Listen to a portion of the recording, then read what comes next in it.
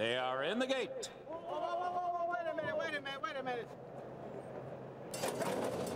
And they're off.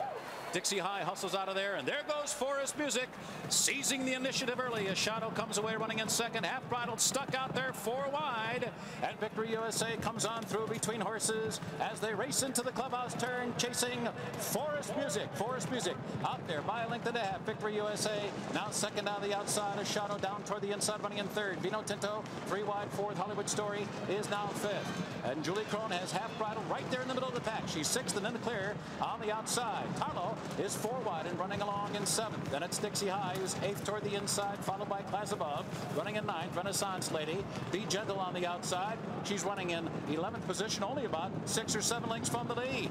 And then Long Shot Shadow of Mine, followed by Zozima, who has only 1 horse beaten, and that is Easterner Society Selection, the last of 14. The quarter 22-4, the half in 46-4. And the field moving into the far turn now. On the inside, Forest Music and Victory USA pressing harder. Half-Bridled looms a threatening third on the outside right there, and Julie Crone's got a handful. And then it's Tarlo running along in fourth. A Shadow is now fifth, and Class Above is coming with her move now on the outside. Hollywood Story's only about 4 or 5 lengths from the lead. Then Vino Tinto as the field turns for home, and Half-Bridled comes off the turn in front.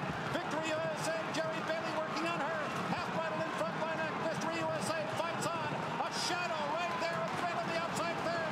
Down to the final 100 yards. Half-Bridled in front, and Half-Bridled is pulling away. Victory USA, a Shadow giving futile chase under the line.